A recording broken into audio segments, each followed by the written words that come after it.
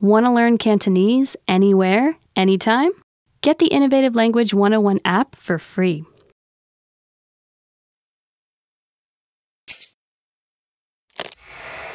Hi everybody, Olivia here. Welcome to Ask a Teacher, where I'll answer some of your most common Cantonese questions. The question for this lesson is, why do I sometimes hear nei and sometimes lei?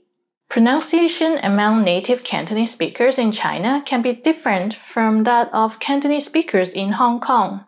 A lot of people in Hong Kong, especially the younger generation, use a lot of their own conversational slang and tend to speak with what we call lei5 or lan yam. An example is the word you. The right way to pronounce it is nei, but in Hong Kong, many people pronounce it as lei. Let's get into more details. Why do the variations exist? In the recent 2 or 3 generations, lei5 pronunciations have become more common. The most significant variations are between the N and L, NG and O, and GW and G consonants.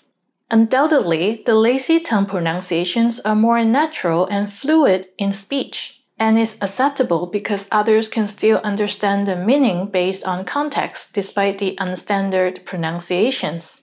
Moreover, the Hong Kong school system focuses on standard Chinese writing more than colloquial Cantonese speech, unless one is in the recitation or debate team. Hence, the lei5 is rarely corrected. Nowadays, it's common to hear a few lei5 pronunciations here and there in daily conversation. So, will the lei5 pronunciation eventually take over the standard pronunciation? Despite being used commonly, lei5 is still frowned upon in some industries that require clear and proper pronunciation, such as newscasters, radio hosts, actors, etc.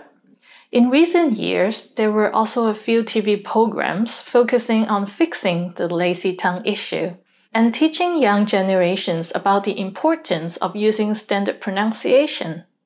Let's look at some examples.